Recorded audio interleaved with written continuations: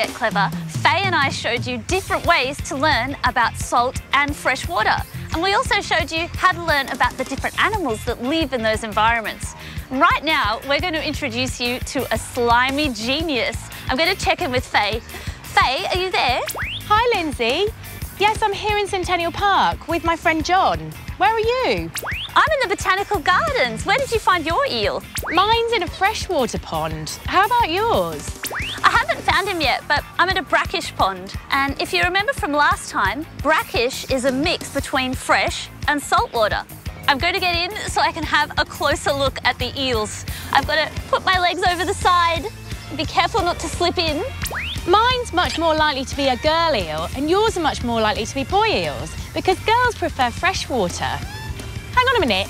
Did you say that you're in the pond? Ooh, it feels weird. It feels all cold, yeah. Gross. Good luck. Oh no, John, we've just lost our eel. Lindsay, we've just lost our eel. I'll check in with you later, Lindsay. Oh, I can feel things moving all around me. I'm a bit freaked out. Ah, I got a fish!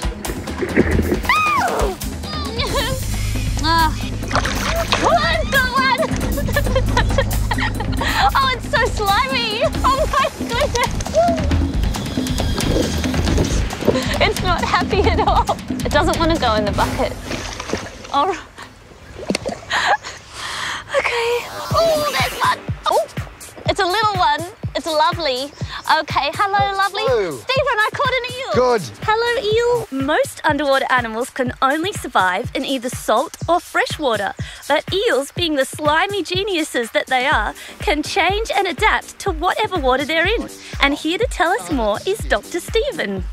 Okay, we've got it. I'm holding it in my hands. It's very slimy. Well, part of the reason it's so slimy is it's got this oily stuff on its skin, like snot, and the slime's important. And that's because it helped these eels, which started out as eggs in New Caledonia, travel all the way from the Coral Sea off the northeast coast of Australia to the Botanic Gardens here in Sydney.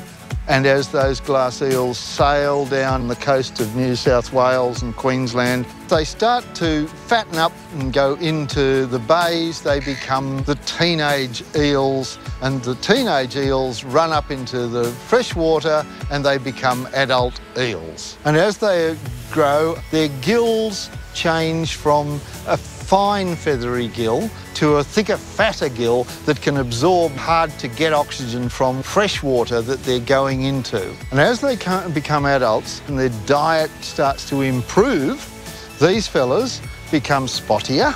Ooh. They become slimier. Oh. And they develop their front gills. Then when they get onto land, not only... Land? A fish that goes on land? A fish that goes on land. Wow. Slimy genius. So I call it an adult eel. Yes, indeed you did. See how spotty it is? Wow, it's beautiful. Isn't it beautiful? Thanks so much, Stephen. I better put it back. Bye-bye, eel. Thank you.